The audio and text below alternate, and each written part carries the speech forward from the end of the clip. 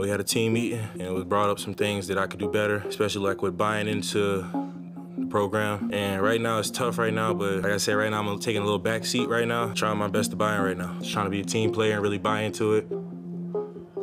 I'm trying my best to buy in. I'm sorry, but what is this? What kind of attitude are we hearing from a franchise superstar? In year 5, Zion Williamson is supposed to be a leader, the captain of the ship, the $40 million man that can be counted on. Only, it is extremely clear that Zion has not bought into what the Pelicans are selling, and that is extremely concerning. The New Orleans Pelicans have bet it all on Zion. He is owed $48 million in 2028, and on top of this, individually, Zion Williamson has gone from a player we once saw as a generational prospect to a player, if he continues to go downhill, will go down as one of the biggest disappointments we've ever seen, because it is a stone cold fact. The Pelicans as a team have been nothing but a disappointment since December 8th, 2022. As on December 8th, less than 1 year ago, the New Orleans Pelicans stood alone in first place in the Western Conference, as during that time period, Zion was seemingly unlocked again. During a win against the Phoenix Suns, there was Zion, trash talking in the Suns' faces, seemingly playing the role of a young star who could carry a team all the way to greatness. Everything was supposedly coming together, only everything crumbled in an instant. The drop-off has been massive. The Pelicans went from first in the West to not even making the playoffs after a play-in game loss, and individually, Zion has gone from averaging 27 points per game in his second season to 22.4 points per game in year 5. And in terms of advanced efficiency, year 5 Zion compared to year 2 Zion has a worse PER, true shooting percentage, win shares per 48 minute, box score plus minus, and VORP. You get the point. This is a roster that proved in December of 2022 that they could fight for the Western Conference, and at times, Zion has proven himself to be a superstar at the highest level. So what exactly is the problem? Well, as it turns out, it's hard to build a franchise when your superstar player behind the scenes is doing anything he can to leave, but on camera plays the role perfectly of media ringmaster. So what's up guys, Mike here, and it's said you should never judge a person on their words, look at their actions instead. In the case of Zion this season, when the Pelicans win, he speaks very nicely. We've also heard this.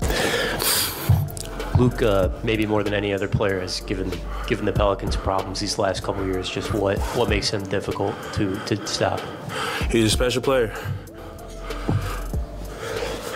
Yes, that is Zion, still out of breath after his game against the Dallas Mavericks this year. That was less than 2 weeks ago. But guys, before we continue, I am very excited to thank SeatGeek for sponsoring today's video. Because of course, as you already know, the NBA season has been crazy. We've already had some incredible buzzer beaters, some wild on the court moments. Yes, SeatGeek, the place where I personally buy my tickets. And luckily, SeatGeek is hooking us up. They're giving us a special deal where no matter what, if you're a new SeatGeek customer or not, you can use code Mike10 for 10% off of any college or professional basketball game on SeatGeek. That's right, code Mike10 works no matter what. You could have bought a million tickets on SeatGeek before this. Mike10 is going to get you 10% off your next basketball order. So take out your phone, open the SeatGeek app, add code Mike10, get 10% off. This is a no-brainer to me, but you are going to want to do it now because this offer is only available until November 30th. That is code Mike10 for 10% off of your next basketball order. Thank you again to SeatGeek for sponsoring today's video. And now let's get back into that video. To pretend like Zion's weight issues or in shape issues are not currently a problem would be playing make-believe. Unfortunately, the proof is right in front of us. Side by side right here, we could see examples of Zion jumping when he was a rookie. On the right are examples of Zion jumping recently. In a world of dunks and athleticism, Zion still somehow stood out because he was something we had never seen before. When you take away this athleticism, we've already seen what has happened on the stat sheet. Only 5 players in NBA history post-merger have averaged 27 points per game or more in their second seasons, and those names are Shaq, LeBron, Trey, Luka, and Zion. Out of those 5, Zion beats out Shaq for best field goal percentage with 61% shooting. Zion in year 2 was the kind of player that would fit into any system. His year 2 self would have made any roster in the NBA better because year 2 Zion was not forcing anything. That is one of the biggest problems with year 5 Zion, because it's not as if he's been horrible. To be fair, Zion has been a near all-star with averages of close to 22.5 points per game, 6 rebounds per game, and 4.5 assists per game. If he did not have such high expectations, we might consider Zion a great player. The same could be said if he didn't have an attitude. This is where I'm going to introduce a possible conspiracy wrinkle theory into this, I guess, and that is, it appears that Zion wants to be traded to a big market still. Is that fair at all? No,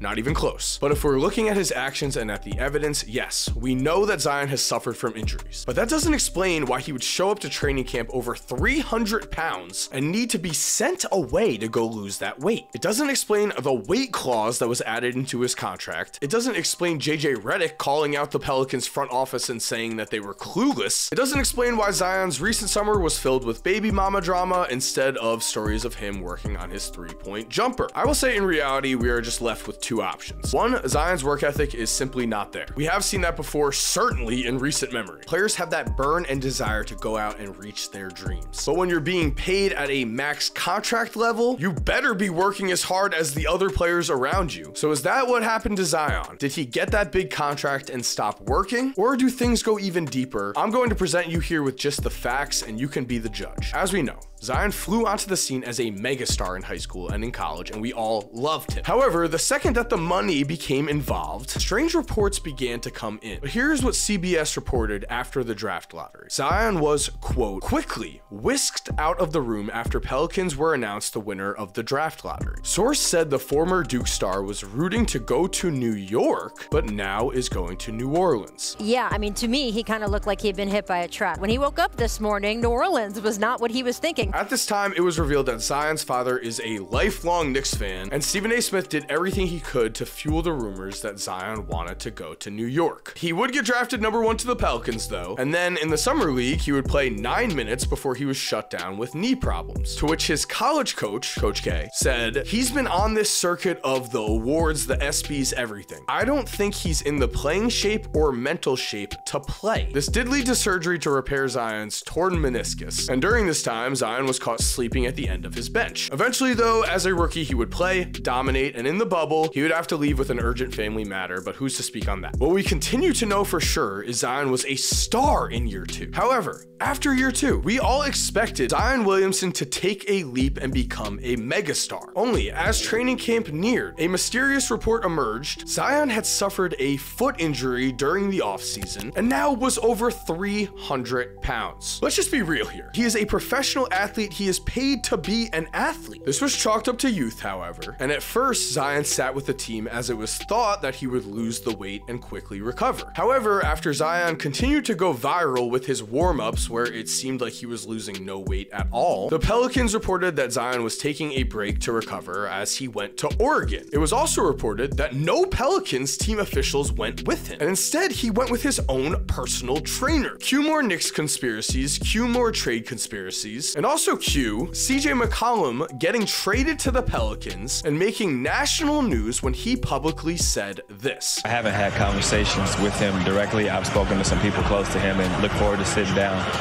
with him sooner than later. Yes, Zion had not even spoken to him. Everyone gave Zion the pass for this, saying that there was no cell reception in Oregon. However, let's play that first Zion interview back again. We had a team meeting and it was brought up some things that I could do better. And right now it's tough right now, but trying my best to buy in right now. It sounds like the Pelicans team leaders are doing everything they can to handle this internally. But then we have this offseason where again, Zion faced weight scrutiny and again, he made news with anything but basketball related activities. But in my opinion, is affecting his on-court play and attitude. And that's where I'll leave it. I think you have to have a certain fire in you to go from that I've worked my way to this max contract mindset to I'm going to be an all-time NBA great mindset. On Zion's side, it seems like he lets anything stop him, while he's also held zero personal accountability. So at the end of the day, I do hope he figures it out. He is a young player, and he was one of the most exciting players we had ever seen. But I also think he would have to get a wake-up call, because I will say, with the attitude he's shown, that's nothing you'd want from a franchise superstar who is supposed to be your leader, at least in my opinion. Let me know yours down below. Thank you for watching. I hope you enjoyed today's video. If you are new to the channel, make sure to subscribe and turn on post notifications. That way you never miss a video. If you're already subscribed, thank you so much for supporting. You're awesome. We all know it. And as always, have an awesome day and cue that